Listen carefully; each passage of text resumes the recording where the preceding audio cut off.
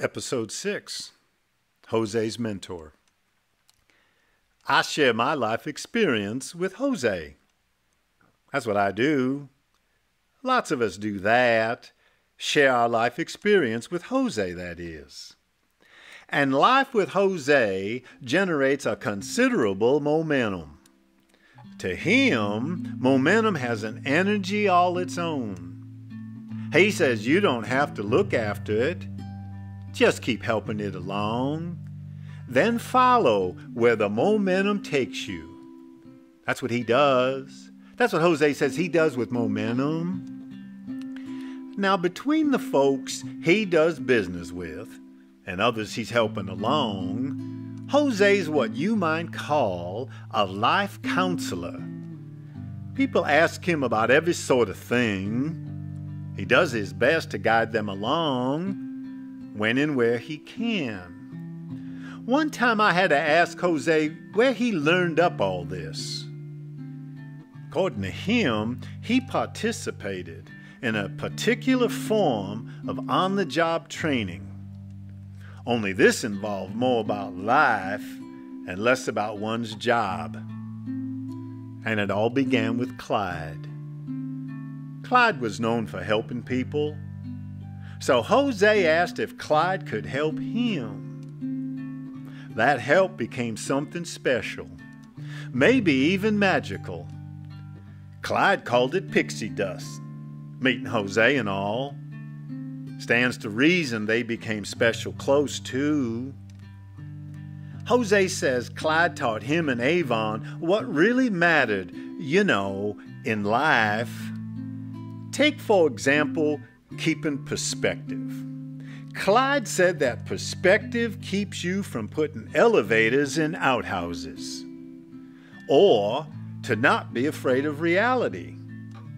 You often won't like it, but try not to be afraid. Else you wind up a pile of pretty leaves pretending to be a tree. Also, it's never a bad time to be in sales. Oh, Jose took that one straight to his heart.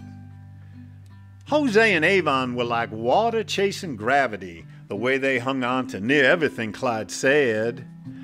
I guess there's just so many ideas. Jose says they would fill up a book.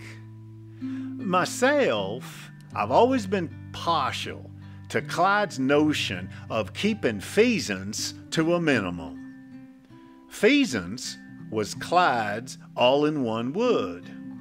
He used it to describe something gone bad or generally just not right, like spoiled food, or when something wasn't working out right. Say like bugs in the garden eating the vegetables. Well, that'd be some feasance going on there. Could also be an unwelcome discovery, like coming across rotted wood when you're working on something. That'd be feasance too. So the less feasance occurs, the better. Jose says if you're not careful, feasance just has a way of generating itself.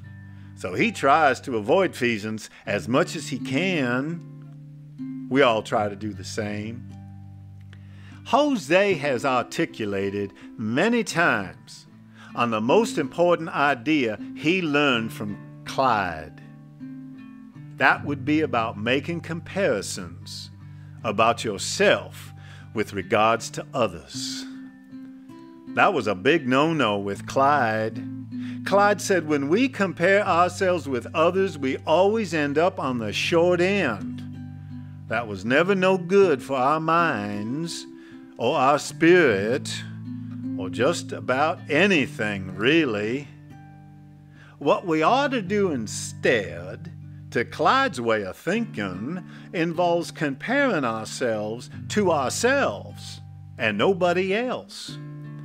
He would ask Jose real regular, are you a better person or better off in some way today than you were yesterday or last month or last year? Because that's the only person you need to be comparing yourself to. Just yourself. That's what Clyde said. That's what Clyde said about making comparisons. Jose, he took that for gospel truth. Clyde's done passed on a good while now. Jose says barely a day or two goes by he doesn't think about Clyde, what he taught him and all. He thinks on him fondly, with him being gone and all. That's a good thing, I suppose, that people would look on us fondly after we've gone. Jose wants that to be the case with him too, someday. I reckon Jose will have no trouble with that. Now, Jose's are always going somewhere.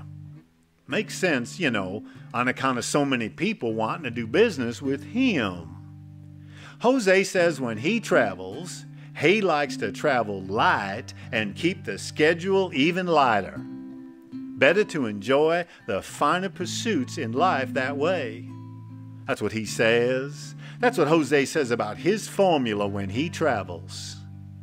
One time he mentioned about focusing one's attention. Then he demonstrated it, still doing it.